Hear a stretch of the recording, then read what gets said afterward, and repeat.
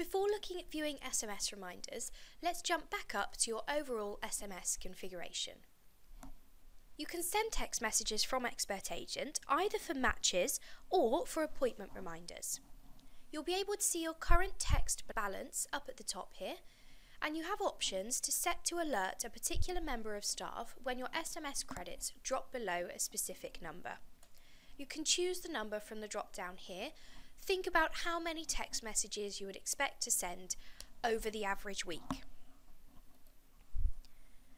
You can also choose to whom that alert is sent, so pick a particular member of staff to receive the alert.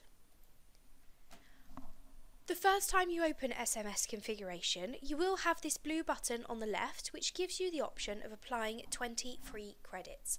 That's just so that you can test how the text messages work and have a play around sending a few to yourself so you're happy with how they display.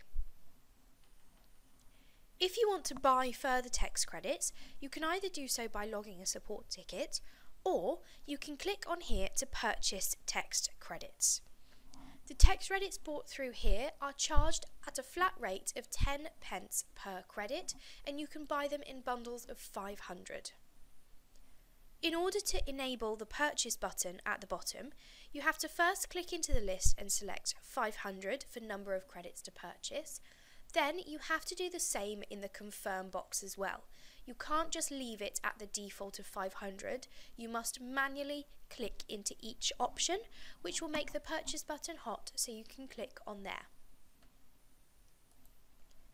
Once you do start sending text messages from the system, you will be able to view the last 200 text messages sent in a list here.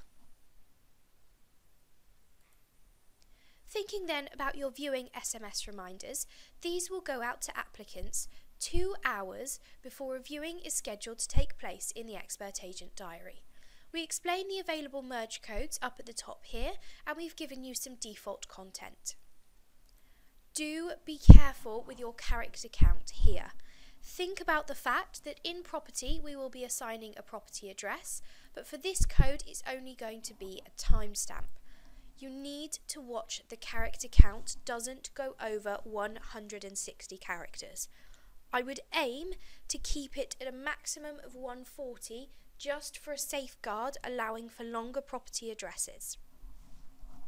If you go over the 160 character count, your message will be sent, but it will charge 2 text credits.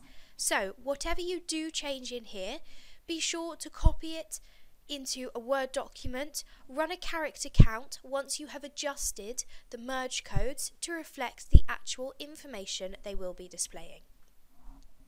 If you don't want to send viewing SMS reminders, untick the box here.